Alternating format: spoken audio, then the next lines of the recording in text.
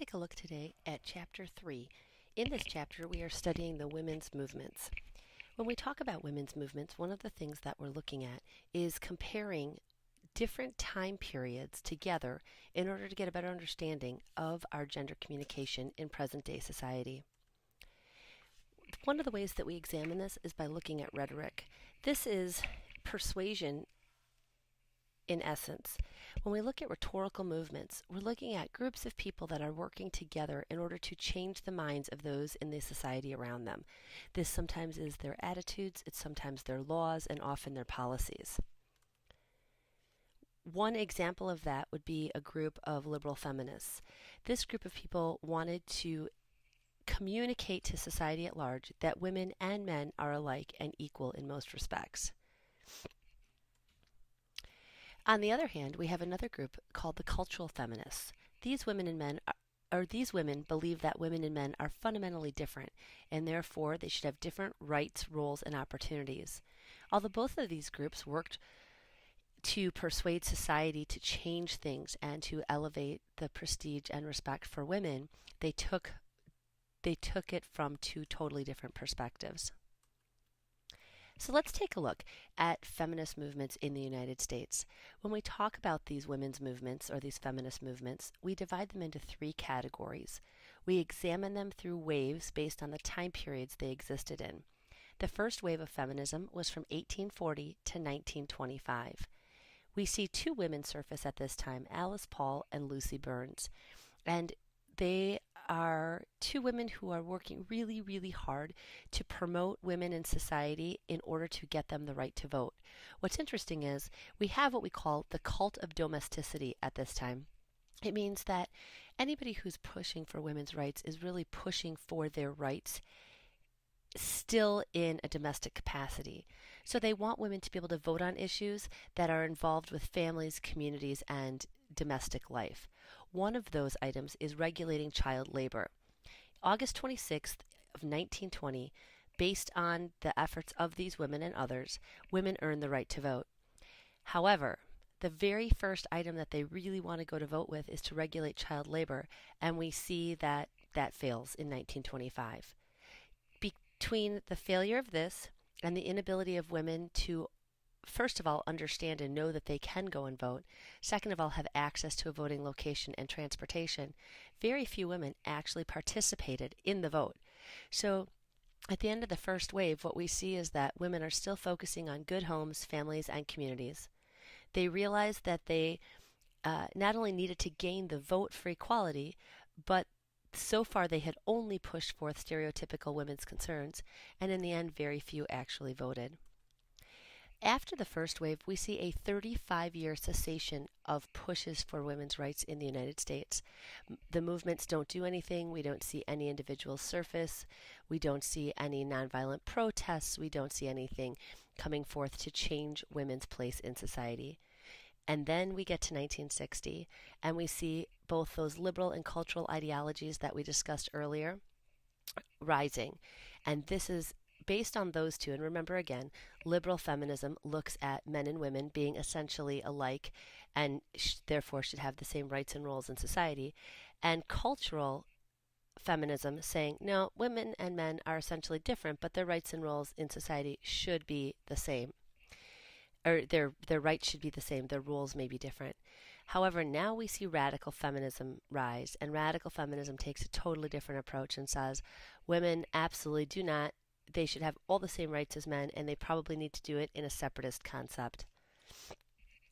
So radical feminism, it grows from New Left politics, and basically radical feminists tell us that women are oppressed, and based on their oppression, all other oppression arises. So when we see the oppression of African Americans in the United States, or disabled Americans in the United States, or any other groups that don't have equal rights and privileges, we see that that oppression stems from the fundamental oppression of women. Some of the events that these radical feminists conducted were the occupation of the Home Journal's office, the protests against pageants and any other sex object issues, and for the first time we see the public actually carrying on conversations about rape and abortion because these women came out into the forefront with them. From this group grows a second group called lesbian feminists. This group asserts that women that love and live with other women can only truly put women first. This group is very small, they don't gain a lot of popularity, and we don't see a lot change based on this group. From that group, however, a separatist notion grows. And if you look at the years that this is happening, this is also a time when separate but equal is a concept we exhibit in race relations in the United States as well. And so women looked at that and said, well, you know what, maybe we need to build separate communities and live independent, but have some mutual respect and harmony. Their belief was that really you cannot combat patriarchy unless you separate yourself from it. From this, we see a backlash, and the backlash comes from a group called Revelorists, and these are feminists who want attention, recognition, support, and respect for traditional women's activities. They want that to be considered contribution to society. They work to increase their value in society based on traditional roles. From this grows another group called ecofeminists, and this group works really just to eliminate the cultural enhancement of oppression at all.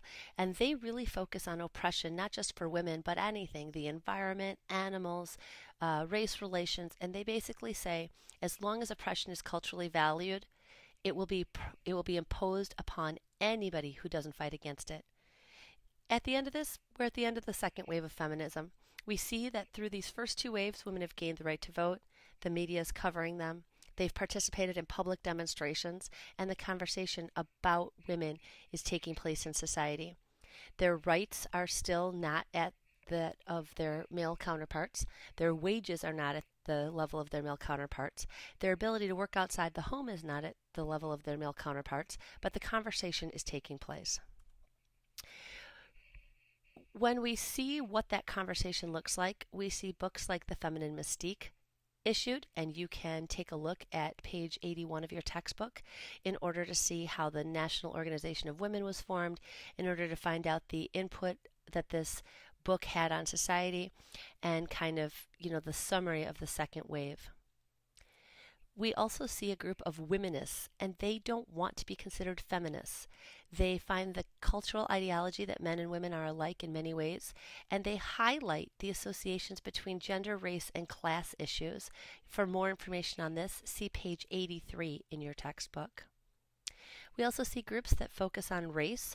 One of the things that we realize is that the female experience in the United States in the 60s and 70s varies based on the race of the woman.